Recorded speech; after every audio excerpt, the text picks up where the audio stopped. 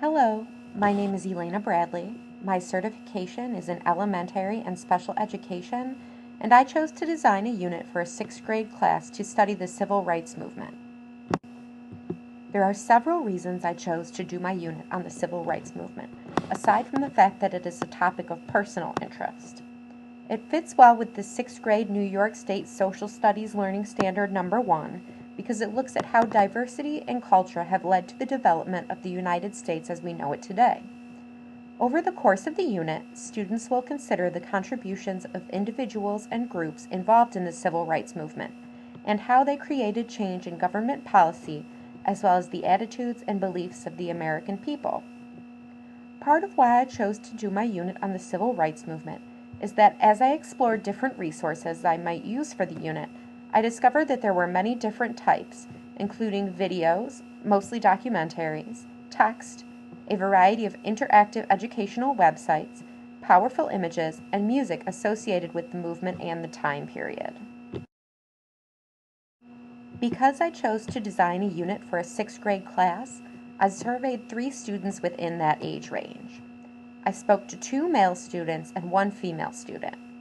There were some commonalities that the students shared, as well as some differences. All of the students said that they had access to computers at home, but used them with varying degrees of supervision.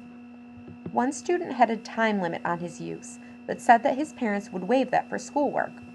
All of the students I interviewed said that they used the computer primarily for social networking, such as Facebook or instant messaging, and for looking up topics of personal interest.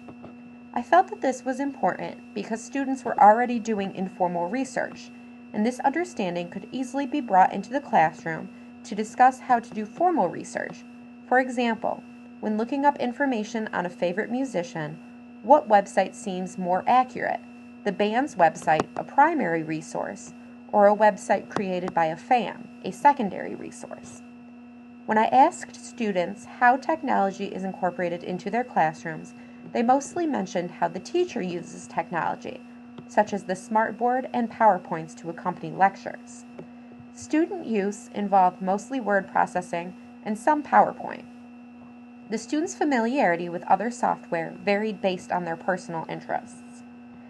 I found it interesting that the students all thought of technology in the classroom as primarily a tool for the teacher's use. When I explained the multimodal response journal I was working on for this class, the students all expressed interest in doing similar types of projects. I feel that technology can be incorporated as a resource for learning, as well as a way for students to demonstrate what they have learned in a new format rather than just essays and tests. I tried to incorporate what I have learned from my survey while planning my unit. As I started thinking about how to put together a unit on the civil rights movement, I realized that I needed to begin by discussing the Jim Crow laws that were put in place after the Civil War. In order to understand the actions of the people involved in the fight for African American rights, students first have to understand why they were fighting. I would start by reading Langston Hughes' poem Merry-Go-Round to the class. It goes like this. Where is the Jim Crow section on this merry-go-round, mister? 'Cause I want to ride. Down south where I come from, white and colored can't sit side by side. Down south on the train there's a Jim Crow car, on the bus we're put in the back. But there ain't no back to a merry-go-round. Where's the horse for a kid that's black? I think that it is a really powerful introduction to the concept of Jim Crow laws because it is written from a child's perspective and shows how segregation affects all aspects of life. It is impossible to escape it. I also found a lot of really great online resources that I think students will enjoy exploring. I would schedule computer lab time for students to explore the website for the PBS documentary, The Rise and Fall of Jim Crow. Students would listen to 3 of the personal narratives in the Jim Crow Stories section in order to better understand how racism was institutionalized and the effect that it had on people's everyday lives. Then I would have them create a comic strip depicting the events described in one of the narratives. I would also ask the students to look at the interactive maps that include details about specific Jim Crow laws and the major race riots that occurred in the United States. I would have them reflect on why they think certain events occurred in certain areas. What effect did geography have on the enforcement of the Jim Crow laws, and why? Another way that I would demonstrate the injustices that African Americans face is by having the students take the 1965 Alabama State Literacy Test. I would not explain what it was at first, but instead frame it as a pop quiz and let students get right to work. After a few frustrating minutes, I would interrupt and explain that the test they were working on was actually a literacy test that Southern states forced African Americans to take in order to be able to vote. The exams included questions such as, when the Constitution was approved by the original colonies, how many states had to ratify it in order for it to be in effect?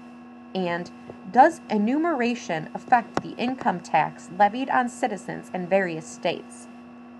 Considering the fact that I can't answer these questions off the top of my head, I think that this is an excellent illustration of how, even though African Americans were granted certain rights by law, the government found a way to twist the laws and keep them from being successful.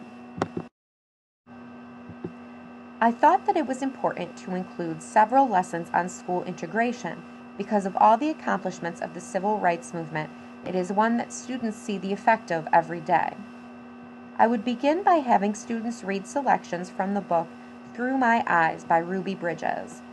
It is the story of how one 6-year-old girl integrated a New Orleans elementary school in 1960 by herself. The story is told through the eyes of Ruby herself, as well as recollections from her family and outside perspectives. The book contains powerful images such as Ruby being escorted inside by the National Guard and the crowd that gathered outside to threaten her.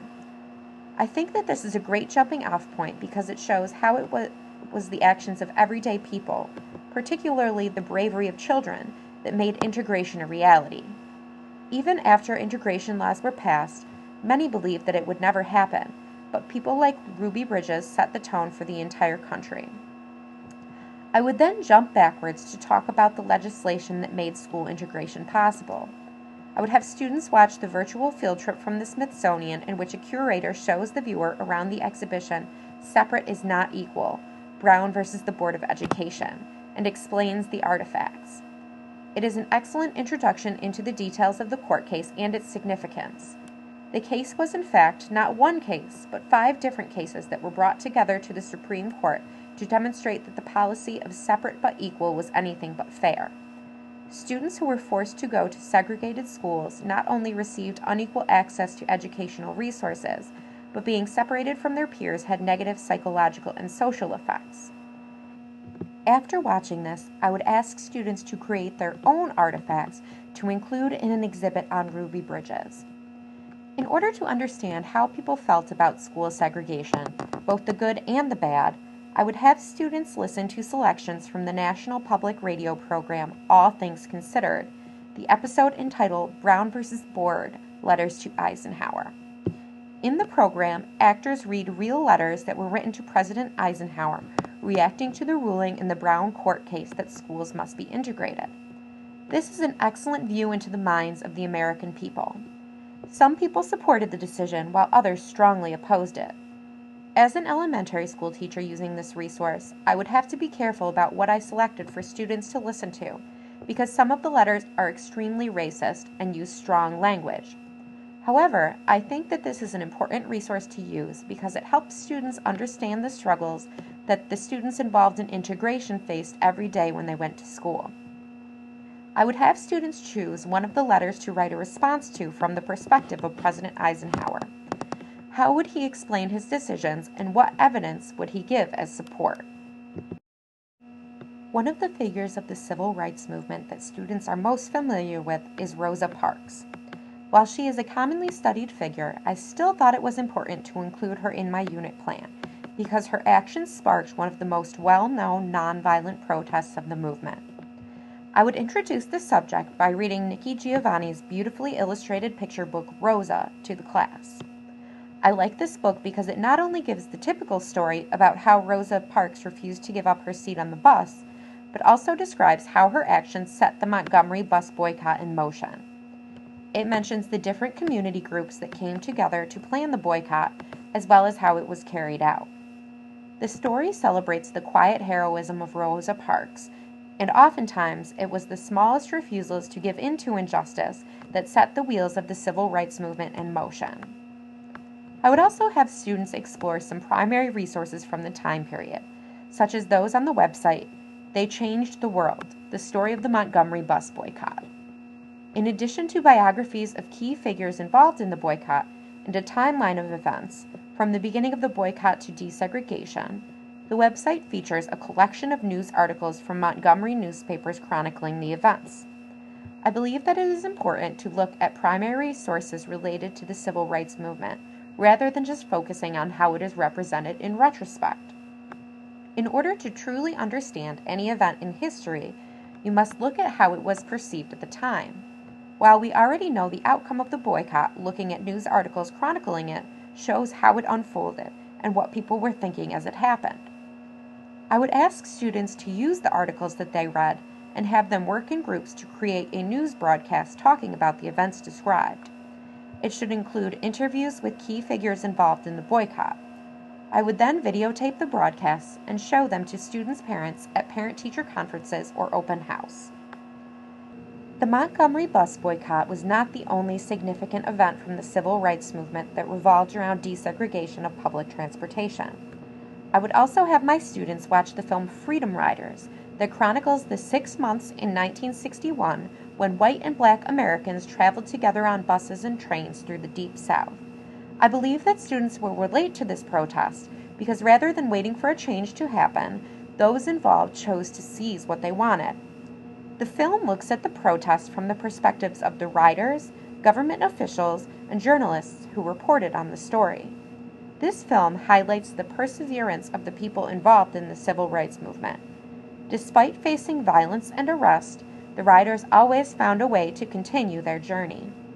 The supplementary website includes an interactive map where students can follow the bus route and read about the events that took place along the way. It also features biographies of several of the riders, many of whom went on to become important figures in the civil rights movement. After the lesson, I would ask students to reflect on why they think the Freedom Riders continued their protest, even when they were faced with the prospect of violence or arrest.